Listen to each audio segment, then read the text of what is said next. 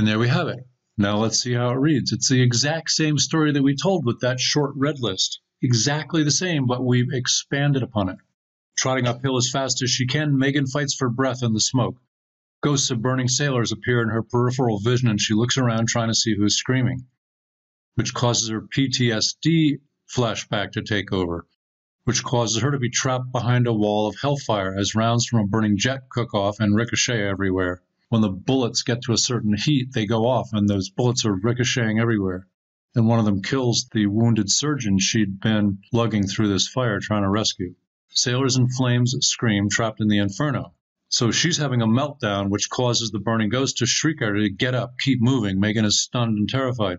The burning ghost screams the word fight. It's a piercing shriek that sounds above the roar of the fire. That challenges her, energizes her. Megan's eyes blaze as she wrenches herself out of her hellish past, now exploding with adrenaline, and she surges ahead up the mountain. She forges ahead, struggling up the mountain, screaming with energy and coughing in the smoke, never stopping as a copse of pines pop and sizzle nearby. Because of that, she jogs steadily up the hill, pulling herself along on saplings, the bear hide flaming and the woods ablaze around her. She crests the mountaintop and drops into a deer pond, extinguishing the bear hide. Spotting a logging road, she hurries down it.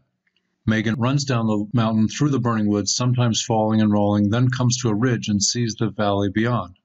She spots Dancer racing to the chopper as he drags Casey along and despairs, knowing she can never get there on time. She runs into a logging camp in flames. She spots an old topless Jeep, its paint burning. Its way is blocked by a small burning tree. Megan charges at a downed burning tree, heaving it roughly to one side. Cut to Dancer savagely shoving Casey into the chopper. Megan pulls the chalk from the tire, gives the Jeep a running start, then jumps in, pops the clutch, and it starts. She roars off, flames trailing. She hurtles down the burning mountain, just speeding ahead of a flaming tree that drops across the logging road.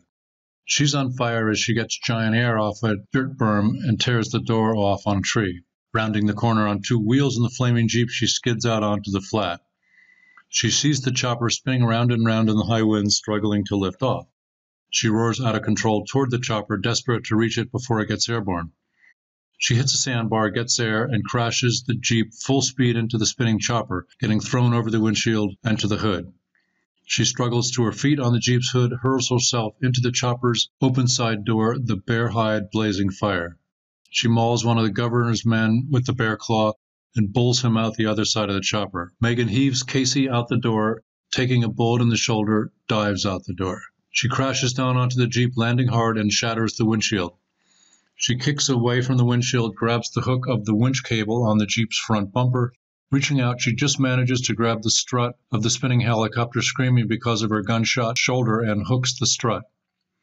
Megan soaks the bear hide, then throws herself on top of Casey face down in the water as the firestorm rushes in, consuming everything. The chopper tries to lift away, but the Jeep weights it down, and the flames and wind rush through its open sides. Dancer and Glover burn alive, screaming in the roaring hellfire. Flames roar all around them, and they can barely breathe. The helicopter explodes above them. Casey and Megan appear in court, bandaged. Casey dictates the code from memory, and a Navy ensign types it in. The files decrypt, revealing the contents. The tribunal verifies that the documents are real, and they're staggered by them. The leaders of the criminal cabal are taken away to a black site for treason. So there we went back through it again in a little more detail, and you can see it's still very tight. There's nothing unnecessary in there. That's the beauty of this tool, is that you gradually build the material. And now we're going to divide that into scenes. And we're going to take that one, the scene where she gets in the chopper and the chopper blows up. So there's what we just did. There it is, opened up in a bigger font. And now we're going to start at the top and work our way back through. And what's beautiful about this technique is that this is your map. You've already got all this figured out. So you're not staring up at the sky going, what am I doing? You're looking at this. This is a ladder of events. This causes this, which causes this, which causes this, which causes this. And you're going to go back through it. I want to visualize this a little more completely. And as I do it, I want to create cause and effect with what I create. So you're still rigorously laying down only that which is necessary and excluding the unnecessary. So we're going to take the first two. The chopper tries to lift away, but the Jeep weights it down, and the flames rush in through its side doors. Dancer and the governor burn alive, screaming in the roaring hellfire. Flames roar all around them, the two on the ground, and they can barely breathe. The helicopter explodes above them. So we're going to think that through in a little more detail. Figure out detailed mechanics of how that would happen. So the object of this scene, she saves Casey and destroys Dancer and the crew. The final effect that demonstrates that object on screen with real actors is that the chopper explodes and one of its blades sticks into the mud next to Megan and Casey. The immediate cause of that, the helicopter burns, wobbling in the blazing sky as Dancer pitches out, screaming. The cause of that, Dancer and the governor burn to death, screaming and thrashing in agony. The cause of that, the flames roar in, engulfing everything. The cause of that, the Jeep keeps the chopper from lifting off. Then we take the next cause in red. Megan soaks the bear hide, then throws herself on top of Casey face down in the water as the firestorm rushes in, consuming everything. So, we're going to visualize that in a little more detail. Megan and Casey snatch a quick breath as the world burns around them. The burnt bearskin steams and then ignites again as hellfire roils everywhere. Because of that, Megan and Casey shove their faces down into the shallow water in panic as the fire surges in. Because of that, Megan throws herself on top of Casey, the bear hide covering them both. She frantically rolls in the swamp to soak the bearskin. So there we have looked at that and worked our way backwards saying, what's the cause of that? What's the cause of that? What's the cause of that? And we've created that. That's scene level detail. Oh, and rushing to Casey's side, she drops. Then we're going to take the next two red causes. Next three. She crashes down onto the Jeep, landing hard and shatters the windshield. She kicks away from the windshield, grabs the hook of the winch cable on the Jeep's front bumper. Reaching out, she just manages to grab the strut of the spinning helicopter, screaming because of her gunshot shoulder, and hooks the strut. So we're going to visualize that more completely here. She just barely jams the hook onto the strut, falling off as the chopper drags the Jeep. Screaming, she stretches out for the strut. Getting the cable, she tugs it free and reaches toward the strut, her shoulder in agony. She kicks away from the windshield. Landing hard on the front of the Jeep, she shatters the windshield, dazed, her shot shoulder bleeding. So this causes this, which causes this, which causes this, which causes this. So now we take the next two. She mauls one of the governor's men with the bear claw and pulls him out the other side of the chopper. Megan heaves Casey out the door, taking a bullet in the shoulder, dives out the door. So we're going to think that through in more detail, figure out the mechanics of this scene in final detail. Dancer is furious and shoots Megan, hitting her and knocking her out of the chopper door. Megan rips Casey away from Dancer and shoves her out the door to the ground 15 feet below. She rakes the bear claw down Dancer's face, cutting his face and neck. Backhanding the governor into the pilot's compartment, she faces Dancer, who holds Casey. She swats the governor's man with her claw, then pulls him out of the chopper's opposite door. So I looked at this and thought it through in a little more detail. And one of my questions is, well, why doesn't the governor just shoot? How come nobody's shooting anybody?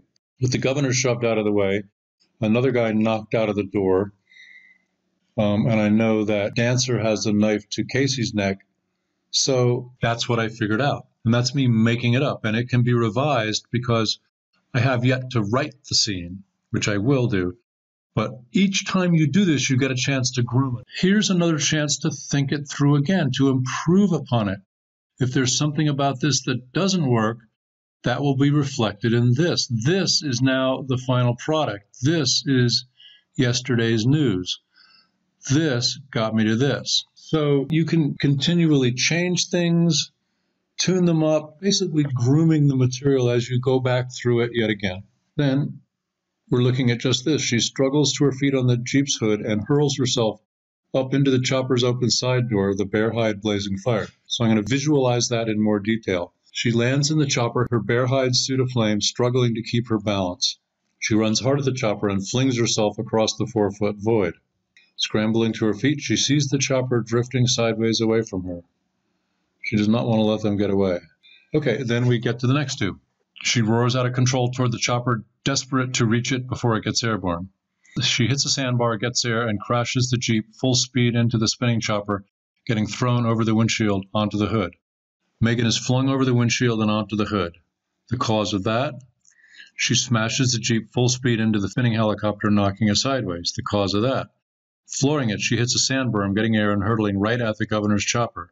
Cause of that? Desperate to catch Casey, she steers the Jeep right at the spinning chopper. The cause of that, she barely keeps from flipping the Jeep. So this causes this, which causes this, which causes this, which causes this. And that is what we just created with the reverse cause and effect. So let's read it from the bottom up. She barely keeps from flipping the Jeep. Desperate to catch Casey, she steers the Jeep right at the spinning chopper. Flooring it, she hits a sand berm, getting air and hurtling right at the governor's chopper. She smashes the Jeep full speed into the spinning helicopter, knocking it sideways. Megan is flung over the windshield and onto the hood. Scrambling to her feet, she sees the chopper drifting sideways away from her. She runs hard at the chopper, flings herself across a 4-foot void. She lands in the chopper, her bare hide suit aflame, struggling to keep her balance. She swats the governor's man with her claw, then pulls him out of the chopper's opposite door. Backhandling the governor into the pilot's compartment, she faces Dancer, who holds Casey. She rakes the bear's claw from Dancer's face, cutting his face and neck. Megan rips Casey away from Dancer and shoves her out the door to the swamp 15 feet below. Dancer is furious and shoots Megan, hitting her and knocking her out the chopper door. Landing hard on the Jeep, she shatters the windshield, dazed, and her shot shoulder is bleeding. She kicks away from the windshield as the chopper fights the gusting wind. Grabbing the cable, she tugs it free and reaches toward the strut, her shoulder in agony. Screaming, she stretches out for the strut. She just barely jams the hook onto the strut, falling off as the chopper drags the Jeep. Rushing to Casey's side, she drops as the fire races toward them. She frantically rolls in the swamp to soak the bearskin. Megan throws herself atop Casey, bear hide covering them both. Megan and Casey shove their faces down in shallow water in panic as the fire surges in. The burnt bearskin steams and then ignites again as hellfire roils everywhere. Megan and Casey snatch a quick breath as the world burns around them. The Jeep keeps the chopper from lifting off. Flames roar in, engulfing everything. Dancer and the governor burn to death, screaming and thrashing in agony. The helicopter burns, wobbling in the blazing sky as Dancer pitches out, screaming. The chopper explodes and one of its blades sticks into the mud next to Megan and Casey. Okay, so that is scene level detail. You can write that scene, and that's what I do next. Okay, so if you like the class, please hit the like button. It really helps. Please subscribe so you get new classes as I put them out. And please check out my 3-month and 2-year training programs for writers at script.kitchen. I'll train you to expert capability at this tool and the rest of my 7 tools. Thanks. If you like this class, you can download this free ebook by going to this link right here and subscribing to my website.